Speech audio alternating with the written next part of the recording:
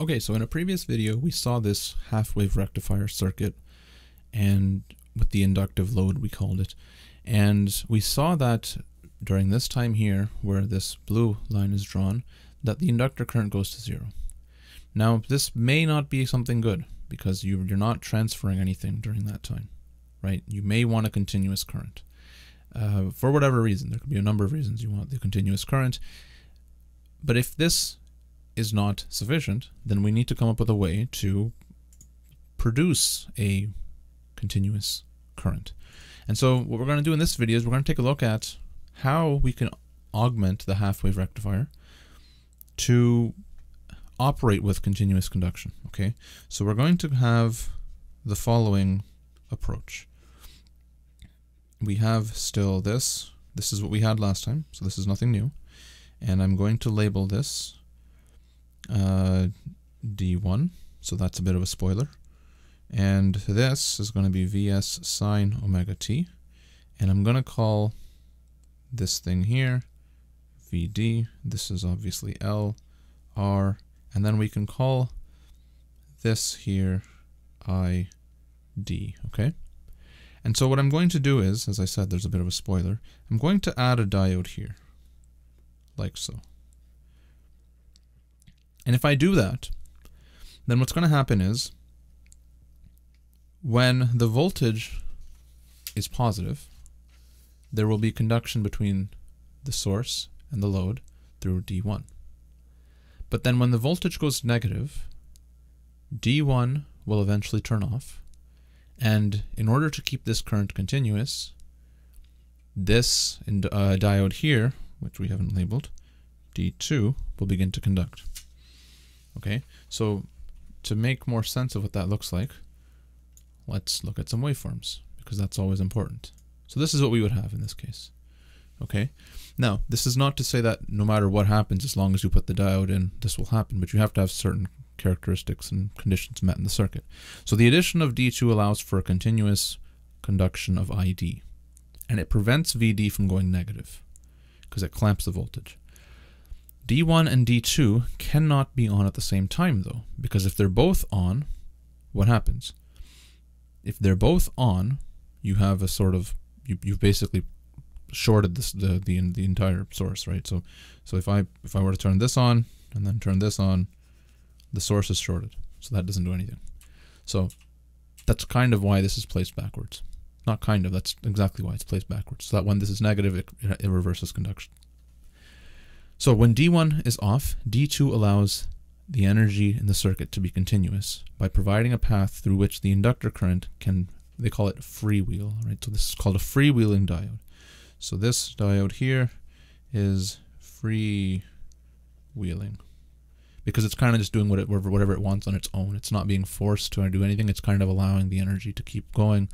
So they call it freewheeling. Sometimes it's called flyback diodes. They're called bypass diodes or catch diodes as well sometimes, but the name is irrelevant, obviously. So if L is large enough, then ID never goes to 0, right? So it's not enough to just say, here, put the diode D2 in there. We're going to end up with some continuous waveform. It doesn't make sense. That can't be the case. So L has to be large enough. So what does L being large enough mean?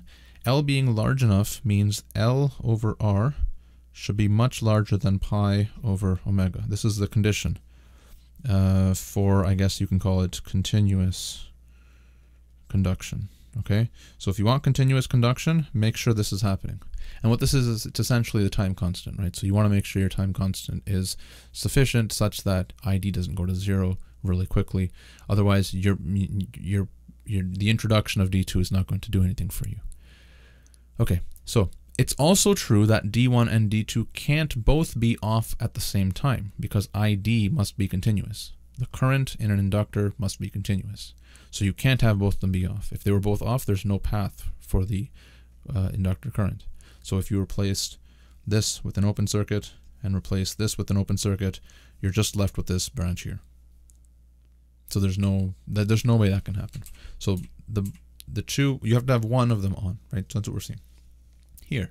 So in this case, Vs is greater than 0, so we see D1 is on, right? And then here we see D1 is off, but D2 is on. So this voltage going down to 0, And then what happens is this must be continuous because of these conditions and everything that we have in this configuration. So it forces this diode to turn on. So if you've seen the buck converter before, you know that in the duration where the transistor is off, the diode is forced to turn on by the inductor current because the inductor current must be 0. And that's exactly what's happening here. It's a similar thing, right? So from the waveform, again, we see that, what's the average? We see that the average of this hasn't changed, right? So the average here is something like this, for VD, I mean. So the average VD can be calculated in the exact same way as we did in the previous video, right? So this is 1 over 2 pi, 0 to 2 pi, Vs sine omega t, d omega t, and this is equal to Vs over pi, right? So there's nothing different happening here. It's the exact same. This is behaving exactly as the single, the half wave rectifier with the inductive load, except that we don't see that little dip where it goes negative anymore, because as soon as Vs goes to 0, we see that the D2 turns on, preventing the voltage from going negative, right? So that's another thing, because that little dip where in the other case where we saw this little dip where it goes below, that's going to introduce more harmonics into your system as well. So technically, I mean, this is not a great situation either, but this is still better than this one, right? So you don't want to have this dip where it goes negative, because you might have, it's never a good idea to have voltages increase and decrease in very sharp manners like this. So this part's not the issue, it's the part where all of a sudden the diode is forced to turn off, and then all of a sudden the voltage snaps up to 0. So that's not a good thing. Anyhow, this is the maximum value of VD that we're seeing here. This value here. Independent of L or R, meaning you can make L as large as you want to for our filtering needs, right? So in a case like this, this is the benefit of having D2.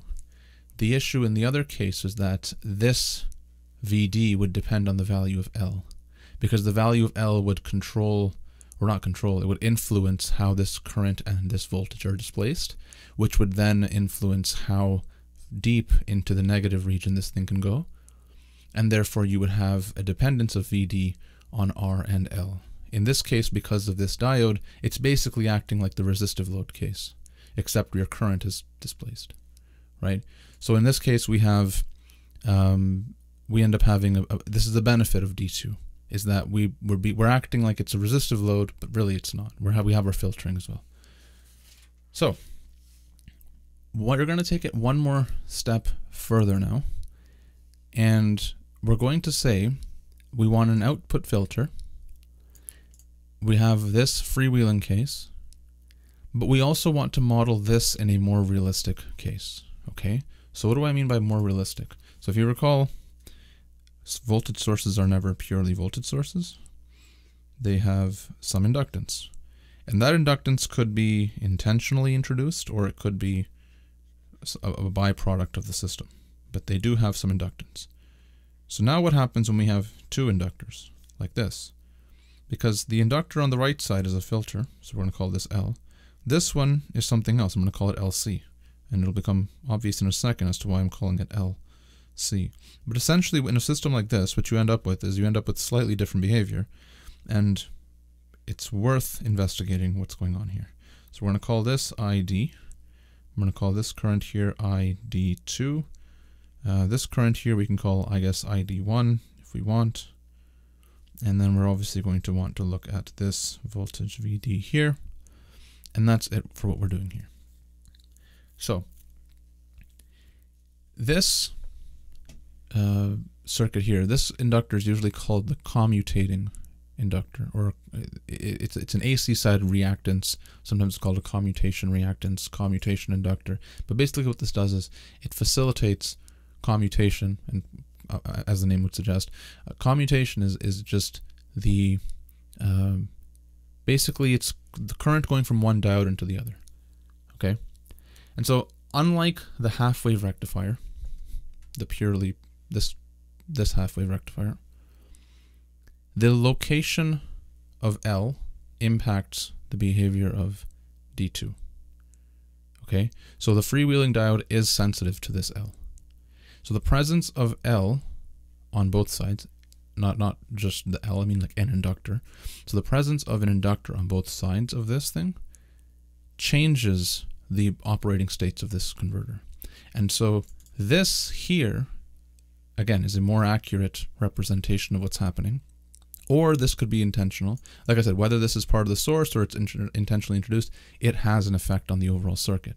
And at the same time, you usually want to filter things. So this is a more practical version of everything that we've seen so far. Okay, so it's going to introduce a third state into the operation. And that third state is called the commutation state, because current is going from one diode into the other.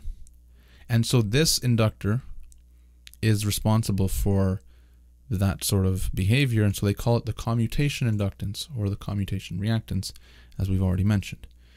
So again, waveforms, because without waveforms we're basically lost. So we have here some slightly different looking waveforms than what we're used to. And I forgot to mention one, or draw one current here. I guess IL is the way we've drawn it in the waveform, so let's ignore ID1. ID1 is the same thing as IL. Okay, and we can see that very clearly. Okay. Well, now we can at least. So, what's what? We see that VD goes between 0 and VS as it did before, but you'll see that it kind of turns on at this time U as opposed to turning on at 0 and being a purely sinusoidal waveform. And you'll also see that this IL is no longer, it's increasing in a different way now. So it's sort of ramping up to this maximum value and then ramping down. So what's happening during these times is that the current is transferring from one diode into the other, right? So the current path, that is, it's going from one diode into the other. So you see that as this diode current increases, so that's ID1 basically, you see that ID2 is decreasing during that time. And so if D1's current is increasing like that, then we know that what's happening actually is that's the time it's sort of taking for that diode to fully turn on and fully start conducting. So that's this sort of ramp up increase in this, and then this sort of ramping down. And you'll also see that when this sort of ramps down like that, you'll also see that this ramps up. And so we're saying that the time that it takes to ramp up and down is being referred to as this U parameter that we're seeing here. Okay, and so we see that's the time that it takes for the current to reach its maximum or come back down to 0. And again, in this case, we're assuming that L over R is much larger than pi over omega, and we're assuming that ID, well, it's a lowercase I, isn't it? So let's assume that ID is constant. Okay. So that's what's happening under these conditions, and you can usually ensure that this is true under these conditions. If L over R is greater than pi over omega, then ID can be considered to be constant. So we see that this is what's happening in this case. So if D1 is on and D2 is off, then there's no voltage drop across LC, right? And that means there's going to be 0 current. So when D1 is on, what's happening? When D1 is on, you have this conduction, right? This is the state when D1 is on, when VD1 has some voltage across it, right? So, sorry, it's the other one, this way.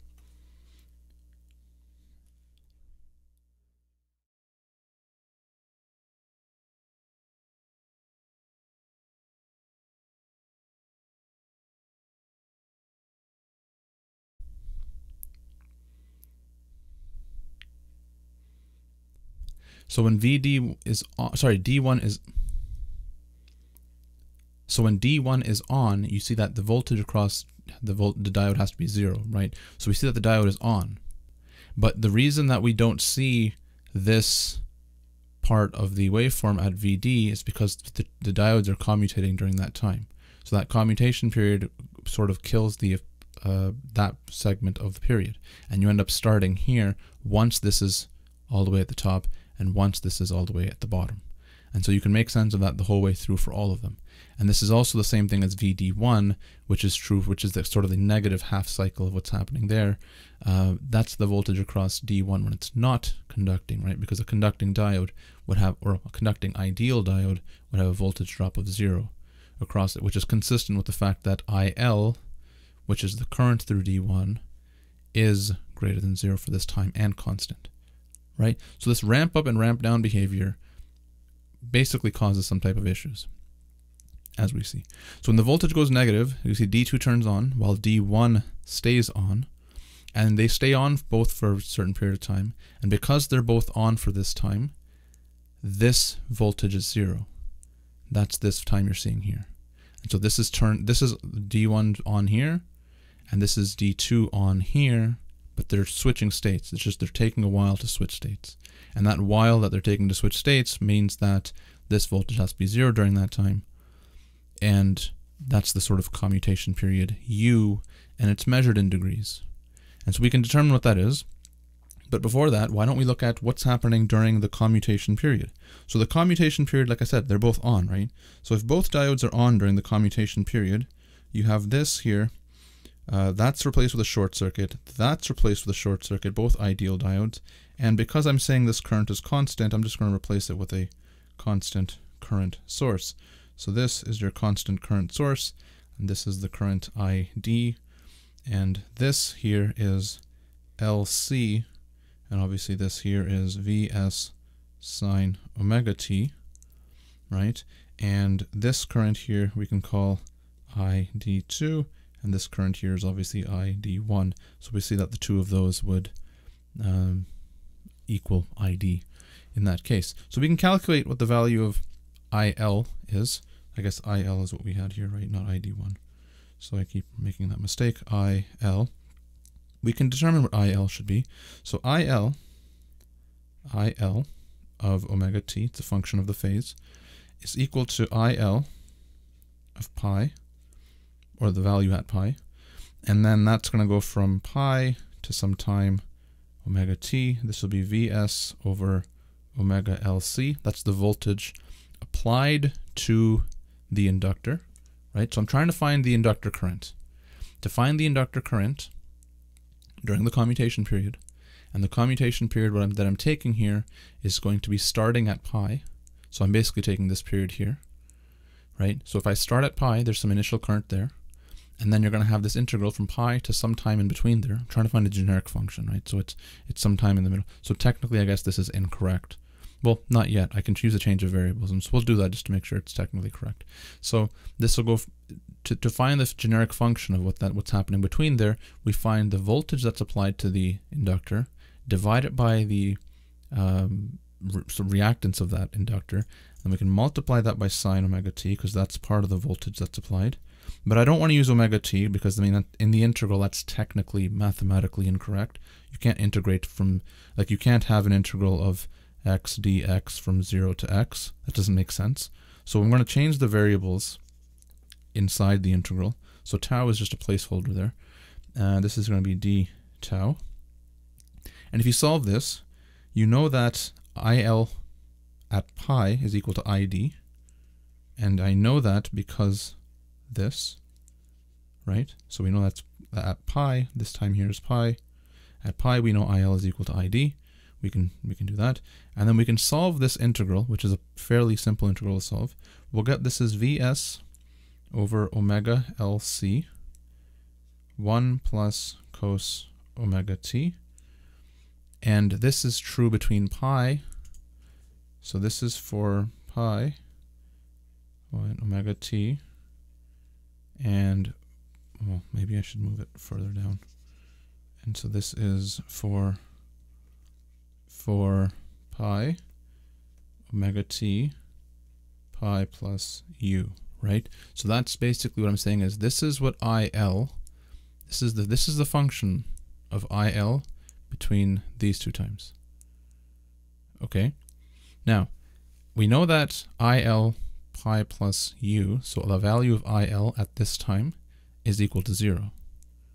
Okay, and so using that information we can find out that u is equal to cos inverse of 1 minus omega LC ID over Vs.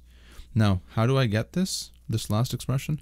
Well, let me take it one step further before I do that, because we know that omega LC is just x being the reactance, so I can call this 1 minus XC ID over Vs. And this is U, okay? Now, this might be a little confusing because you're wondering what kind of just happened between the last step and this one. So, maybe we should make note of that then. So, the thing we should make note of is IL of pi plus U is equal to 0. So what I can do is I can substitute, because remember, this is the expression of IL omega t. I can substitute pi plus U into omega t here, and then I can solve this entire thing knowing that this whole expression should equal 0. So substitute this into this omega t, set the whole thing equal to 0, and then solve for U. And then you can find out what period or what duration of the period this commutation period actually is. And so that's very useful information, because now we know how, if we're running this as a system in a practical setting, we know how long it'll take for the current to go from one diode into the other. And obviously very practical information. And you'll see that this is dependent on XC, right? And so this XC is the reactance of the inductor itself. And so that's an important sort of thing. And this term here is often referred to as the it's a factor, so they call it the reactance factor, right? So the diode states where this is sort of valid is up to pi plus U, right? And then after that you have the whole cycle kind of changes, and the opposite of what I just showed here happens. And you can do the exact same thing from 2 pi to 2 pi plus U, or from 0 to U here as well, and you can get the exact same type of behavior. The reason we picked this point here is because it's in the middle. We've seen that this is ID before that, and so on. So since it's periodic, you can repeat this analysis in any sort of other point as well. It's just we chose to do this one here. And so after this happens, D1 turns off, and then D2 turns on, obviously up to 2 pi. That's this point, that's this time here. So at 2 pi, the whole thing kind of repeats again, identical to what we just described, except that the commutating voltage will have a reversed polarity, right? Reverse polarity, I mean like the change of current direction is the opposite. So in this, the current went from positive to negative, from positive to 0, and in this case it goes from 0 to positive. Therefore, everything will be kind of reversed, but overall it's the exact same thing. So if we want then to describe this average, right, because what's happened now is the output voltage depends on the load. And the output voltage depends on the load because we see that this XC is now here. We see that this R is also here, and it also depends on ID, right? So ID is the biggest thing. So the fact that, look, we didn't assume any specific load here. We just assumed that it's some current. But the fact that this current here is appearing in this U, and this U is distorting our Vs, right? That means the average of Vs is going to change based on the value of U. Now, U is going to change based on the value of ID, meaning the output voltage, Vd, now depends on the output load current, and therefore output load, right? So this is a concern, because as your load varies, your output voltage is also going to vary. Usually we want to maintain a fixed voltage regardless of the output conditions. So we need to understand how this sort of models in a mathematical sense. So what do we do here? We look at Vd. We look at Vd average, and so this is Vs over 2 pi. This is going to go from U to pi. And between U and pi, we're going to call this sine, let's say omega t. And this will be d omega t. And so this integral will be Vs over 2 pi 1 plus cos U. And this is just me solving this integral, right, like as it is. And again, this is coming from the fact that between pi, U and pi, so between U and pi, this voltage is Vs sine omega t, right? But it's only valid between U and pi. So you see that the time over which we're doing all this is now changed. But we're also seeing that it's periodic every 2 pi. That's why this 2 pi appears here. So I'm still doing this whole 1 over 2 pi times the integral of the whole voltage thing. I'm just skipping some steps and making it look a little simpler. And so what happens here then is you get Vs over pi 1 minus XCID over 2Vs. Okay, so this is the average voltage here, this thing. And so we see that in the case where this commutating inductance doesn't exist, this whole term disappears. Well, I should probably look at this thing here rather than look at that one. So when this is not present, if this term goes to 0, you end up with Vs over pi, which is the exact same thing as the regular half-wave rectifier that we saw before. So you see that there's very clearly an effect. And what we say that this effect is it's basically called a load regulation characteristic, because the load is now impacting the output voltage. So how the output voltage varies relative to the output current has to do with what we call load regulation. And so you may or may not have heard of that term in electronics before. But essentially that's what we have here. So the commutating reactance has the same effect on the output voltage as a resistor whose resistance would be XC divided by 2 pi. It's not really a resistor, but it has the same effect. So what I mean by that is it decreases the average voltage, right? So the maximum value you can have for the average voltage is Vs over pi. As this reactance is introduced, it starts to basically say, look, it's almost like this is a part of the load, because it's changing the value of the output, which is not a good thing, right?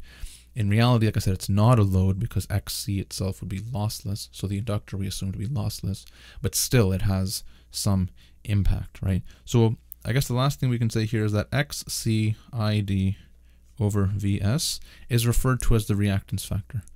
And so in a future video, we'll introduce another type of rectifier, and then we'll compare the reactance factor terms of this, well, not this, of this converter with another converter. So I know there was a lot here going on because we had a fair bit of, I guess, explanation and discussion, and the equations aren't too complicated, but I guess these behaviors can be a bit complicated. So we started off with the idea of this freewheeling diode. We introduced that, and then we looked at a more practical version of how we can implement all of this. So obviously the idea of the freewheeling diode is to produce a continuous current compared to this voltage here. And so this freewheeling diode, as we saw, produced this output condition. The output condition in this case was the exact same as the standard half-wave case under a resistive load, but as we started to introduce the commutating reactance, or the AC side reactance, which again could be part of the source, could be intentionally introduced. Regardless, if an inductor exists on this side, the overall effect is what we see here. And then we analyzed some stuff, and we figured out that we can model this delay, I guess, or commutation period, as it's called formally. We can model this in this manner, and then we can also see that the commutation period introduces a decrease in the average voltage that the output of the rectifier sees. So I hope this was helpful. If you have any questions, leave them in the comments below. Like and subscribe to support the channel, and we'll see you in the next one.